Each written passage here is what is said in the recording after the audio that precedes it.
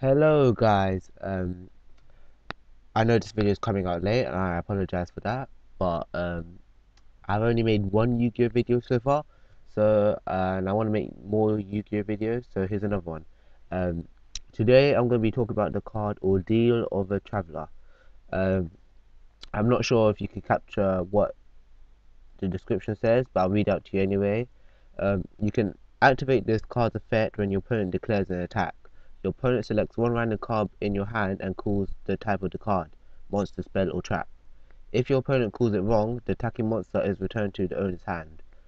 Um, yeah, so I think that's actually a pretty awesome card. I use at least one or two of it in every one of my decks because it's good for stalling.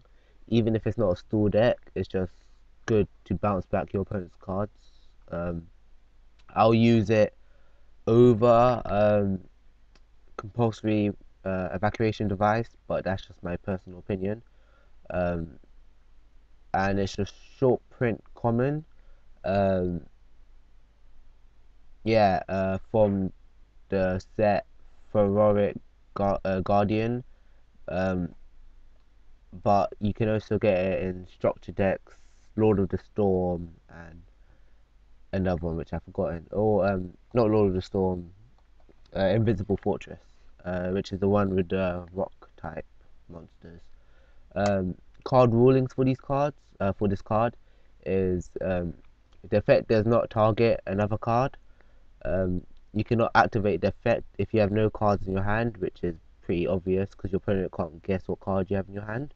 Um, if it works like compulsory evacuation device when it bounces back cards to its hand. If it's a synchro monster or XYZ card or fusion, they will be sent back to the extra deck instead of your opponent's hand, and that means they'll have to re-summon it if they want it back on the field, which is even more better as it's hard to synchro summon and XYZ summon the same card twice, and it'll give you some time. Um,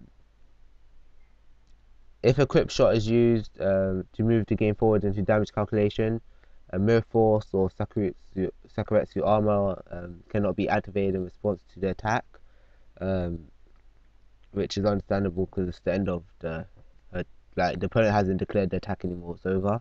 Um, Apparently, these are previous official rulings. I still play by these rules. Um, Yeah, but you can activate it at each time your opponent attacks. So if your opponent has 5 cards on the field, you can activate it 5 times if they attack 5 times. Your opponent, you must show the card your opponent selects to guess. So pretend if I have monster, spell, or trap, the spell's my middle card. The opponent guesses this my middle card is a monster card.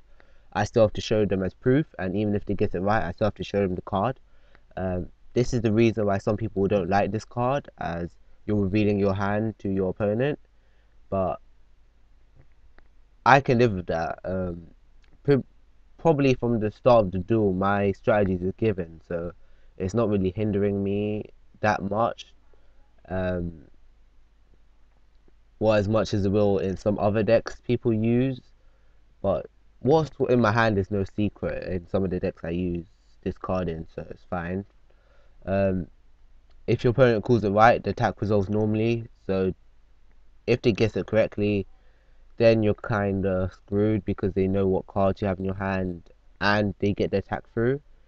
Um, when Ordeal of the Traveler and Fairy Box are both active, Fairy Box is mandatory because it doesn't give you the option to activate or not.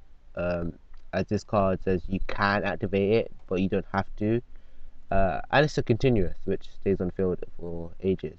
Um, when you're when you activate Ordeal of the Traveler, effect as a chain to magical cylinder. Since Ordeal of the Traveler resolves first, if your opponent guesses incorrectly, the attack does not resolve and the effect of magic cylinder disappears. Um, and if you have multiple copies of Ordeal of the Traveler, um, if your opponent guesses it right, you have to guess again. Um, this is why I use 2 in majority of all my decks, as if I have 2 on the field, I am owning. If I have 3 even, That is even better because my opponent has to guess 3 times. If I have like 5 cards in my hand, which are different types, it's gonna be hard. Like on Dueling Network, whenever I use this strategy or combo, people they don't attack me because they're scared of losing their synchros and Z's, and they try to stall and wait until they get MST or Dust Tornado or Heavy Storm even. But it's pretty good to get rid of to clear the field. But that's all I really got to say for this card. I pretty much explained what it does. I do recommend it. I don't know why it doesn't see much play in competitive decks. I think mostly because your opponent will know your hand and you don't know their hand if they guess it correctly. And a lot of decks they use up cards in the hand a lot, except for burn decks or Exodia decks, but that's all banned. Um, yeah, so you kind of use up cards in your hand, so you only have a couple, and if they guess it right 1 time, then they might continually guess it right. But yeah, but that's all for this video, guys. Please comment, rate, and subscribe. Subscribe for more Yu-Gi-Oh videos. If you're a fan of Pokemon, keeping coverage of the news of Pokemon Black and White version 2. That's all for now, guys. So bye.